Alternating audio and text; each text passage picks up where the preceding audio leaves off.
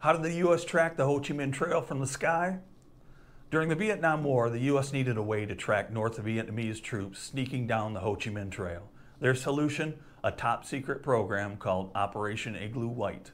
The U.S. Air Force dropped thousands of seismic and acoustic sensors disguised as plants and animal droppings all over Laos.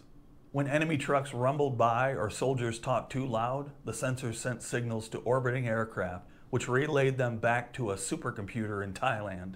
That computer would triangulate the sounds and guide bombers right to their targets. It was like a giant game of hot and cold, except with B-52s. Despite its high-tech promise, the system was often fooled by weather, animals, or simply the sheer number of trails. Still, it changed how wars were fought, mixing sensors, computers, and air power in a deadly new way.